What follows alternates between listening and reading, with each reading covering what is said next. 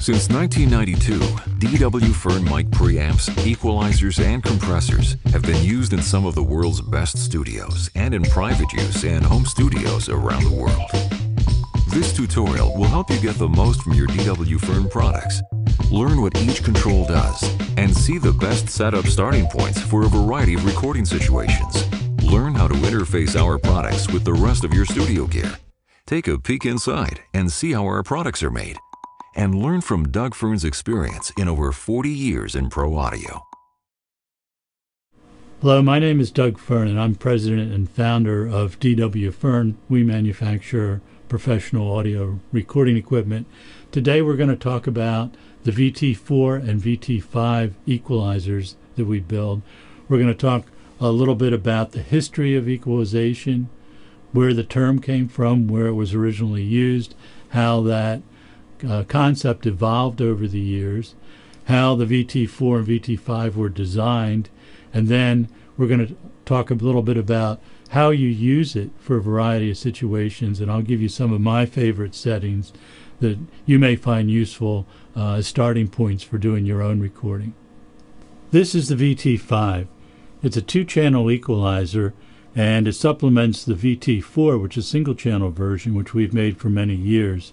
We're going to talk about this equalizer in some detail, but before we do that, let's talk a little bit about the idea of equalization. The term came about primarily from the telephone company because in the early days of the phone system, they realized that the signal from the telephone quickly lost its high frequencies over a fairly short length of wire, and it became hard to understand the person on the other end. Hello?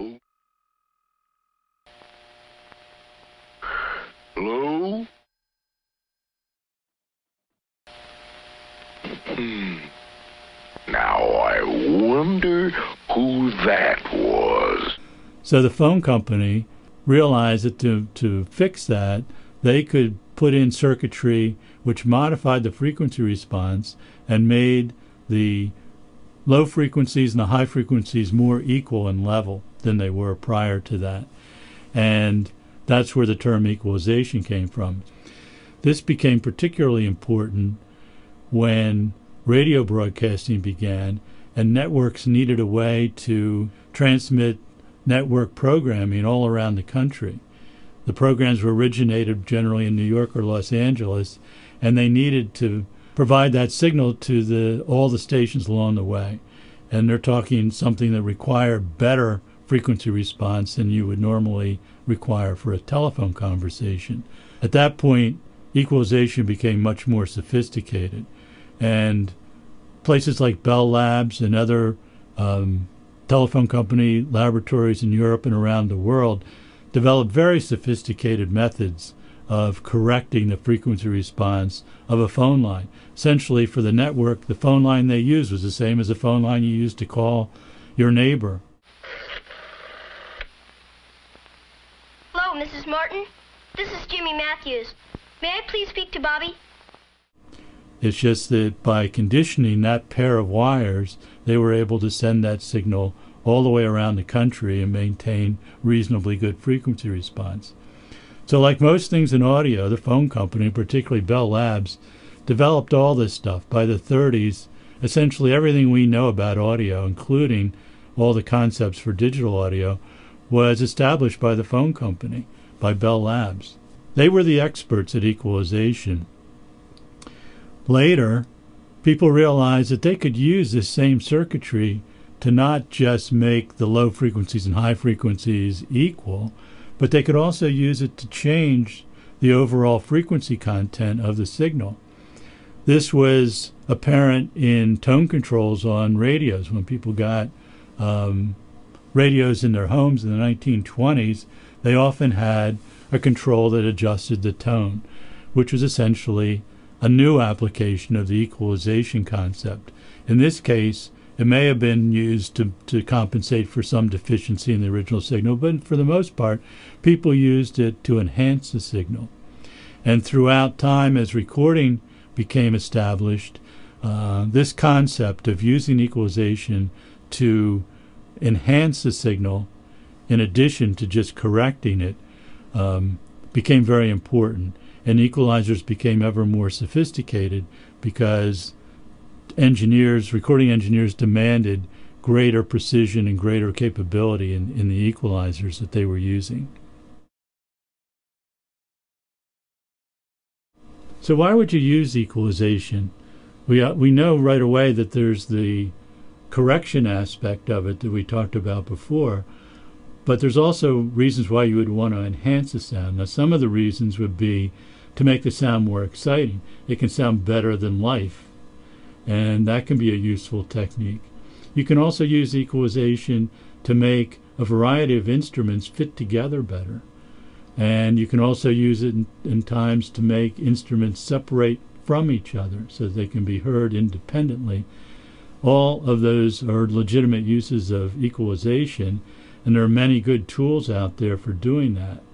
The VT-4 and VT-5 equalizers were not really designed to correct problems. They're designed to take something that sounds pretty good to begin with and make it sound really good, make it sound great, to enhance that last bit of enhancement that's going to really make the difference between a mediocre recording and a great recording. And that's the concept behind these equalizers.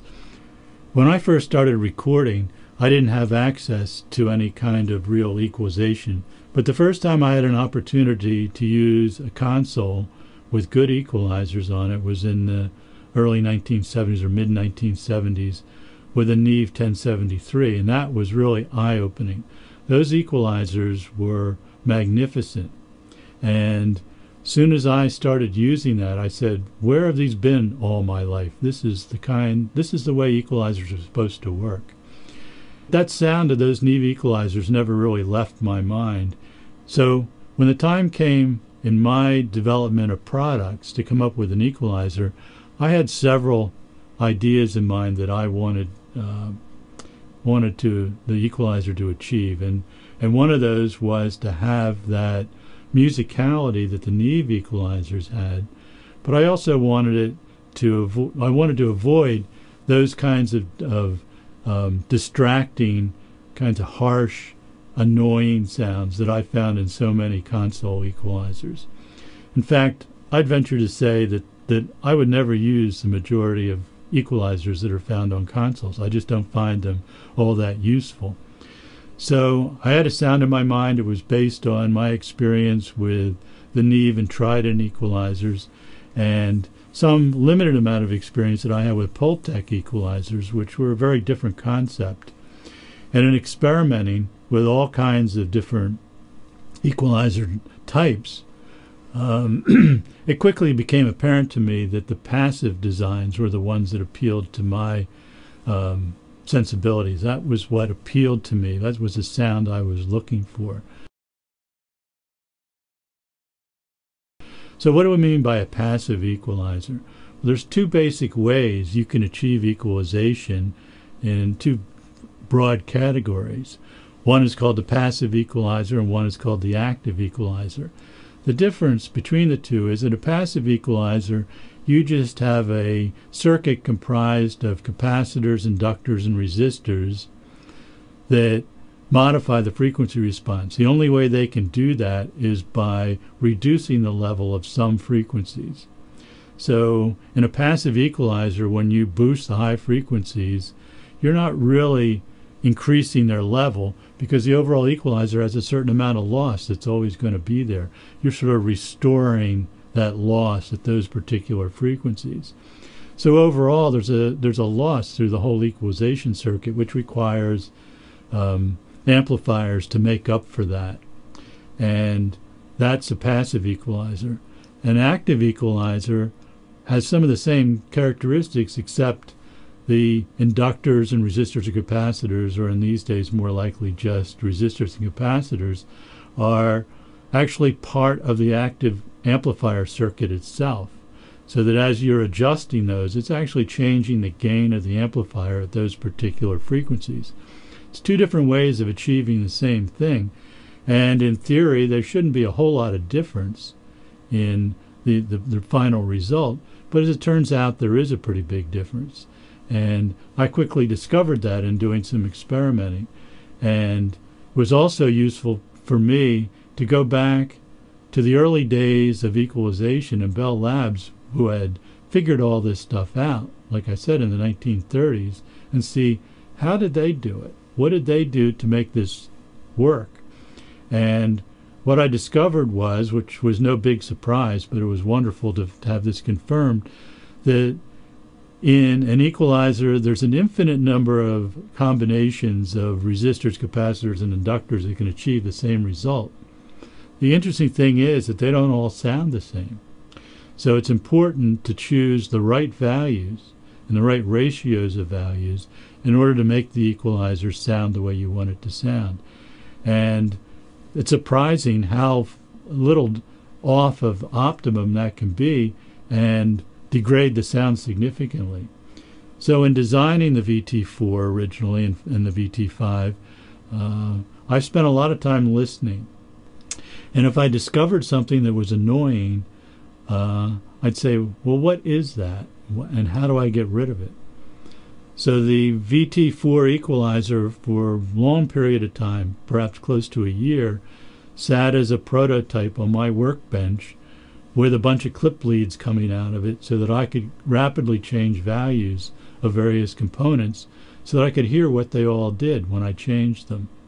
And by doing that, I was able to zero in. I'd change one value and say, oops, that's the wrong direction. That sounds worse. Let's go the other way. And I'd change the component values in the other direction. And by that method, zero in on the frequencies and the combinations that worked best. So in addition to just finding the right combinations, it was also important to find the right frequencies, because certain instruments and certain sounds have particular frequencies that they seem most responsive to when you equalize them. And it's important to find those frequencies and work with them so that what you end up with is something that's not only technically good, but also fits the music, because after all, we're making equipment for human ears, not for test equipment. So it's very important to zero in on the sound that you want musically and not necessarily technically.